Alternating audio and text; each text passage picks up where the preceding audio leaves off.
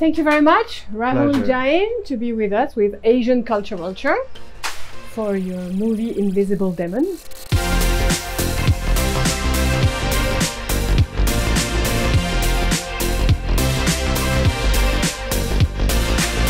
When did you receive the first call that you would be selected at Cannes Film Festival in the selection Cannes for Climate?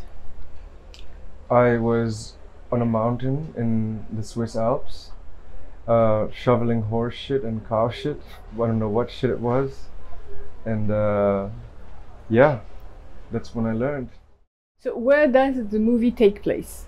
In New Delhi In New Delhi only? only. All art needs a container, like a limit. Like all food goes on a plate, right? You cannot put the food outside the plate. I mean, you can, but it's not nice. So all art also, whatever you want to make or say, it needs a container. And to make a film about pollution, my container could have been the city, the state, the whole region, the whole continent, or the whole world. I chose to make it solely about the city because that's where I'm from in a way, and I felt like I owed something to it. You were born in New Delhi? Yes. And when did you go to the US for your studies in cinema? I already went to high school in the US, Okay. so around the age of 15. And what's the difference between your memories of your childhood in New Delhi and now, and the changes that you saw and you wanted to film and prepare your movie? When I was a young boy going to school every morning, I had to take a 90-minute bus ride one way, and I remember seeing islands of foam as a child on the river, thinking, oh, that's so dirty, maybe the adults will take care of it. And then at some point, without even trying to, I became an adult, and I saw that the islands of foam only got bigger. And was there a particular situation or action or memory or experience which led you to prepare this movie? I was hiking in the mountains for a month, and then I went back to Delhi, and I think my immune system must have been like, oh, we don't need to function here in the mountains, goodbye. And then right after a 1 hour long flight, arriving directly in Delhi, my lungs just collapsed. I became asthmatic immediately. So physically you had this So experience? physically it was an existential terror and mortality that provoked me to make this film. But one of the other things that really made me feel I need to make this film was one day watching a little bee on a really hot summer day crawl to a puddle of water. And by the time it reached the water, it was just like a few millimeters away. It died from heat. Mm-hmm. And this just devastated me, watching this bee die. Yeah. So I suppose that everybody is aware in New Delhi of the situation, and I would still 30 say million are living there. Everybody in the whole world is aware, but people in Delhi know about Delhi not by the news, but by what they experience every day on the streets. It's not a secret. The film is not an expose. Mm-hmm. You cannot expose the sun with something that everybody sees every day.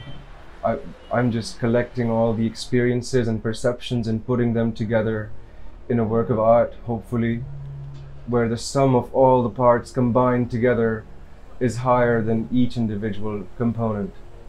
And did you make scientific researchers? Did you? I met specialists of all sorts: politicians, doctors, lawyers, activists. I realized if I start to go speak to the specialists, it will never end, because everybody claims to know more than the other person.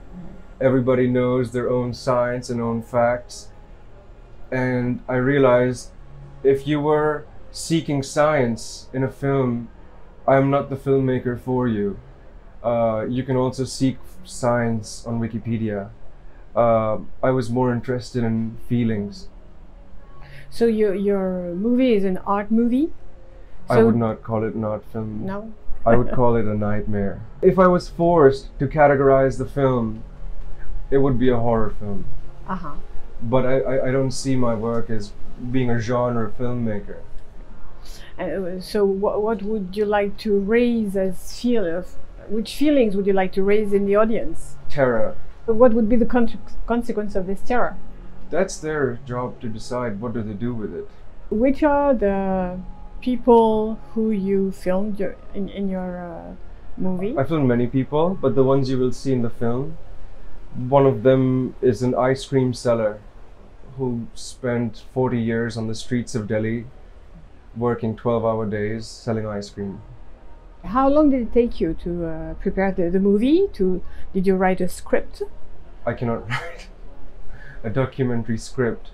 You cannot write the truth before it happens. It was 3 years from the first conception to the last cut. Okay. And did you find easily the finance and the distribution for your movie when you prepared it? I think if you know why you want to do something and if that's sorted, then things just fall into place.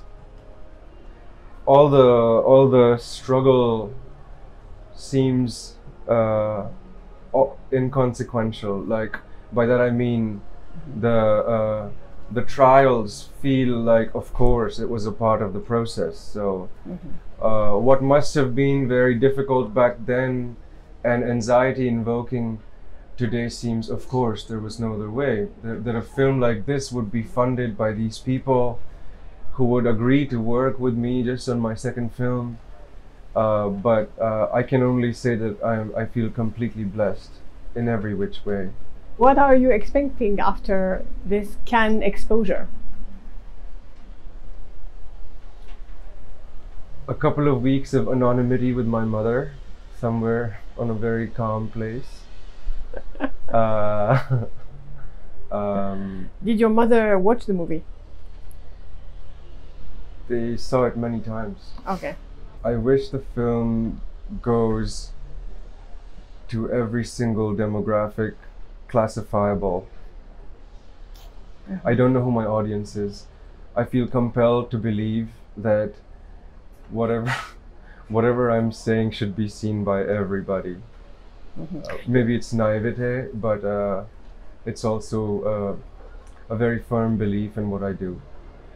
So yeah, you said out of the camera that you don't feel to be specifically Indian. So for you, this message is completely international. Yeah, of course. I mean, the CO2 levels do not know geopolitical boundaries, and neither does the sea levels.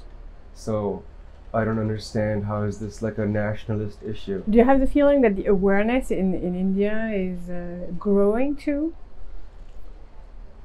I think as it will get even hotter than 51 Celsius, things will happen, and they're already happening. Our alienation from nature, from the fundamental elements that compose us.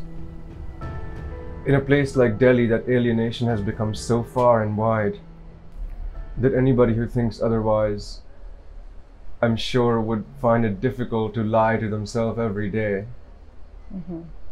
Would you have a final statement to say at the end of our interview?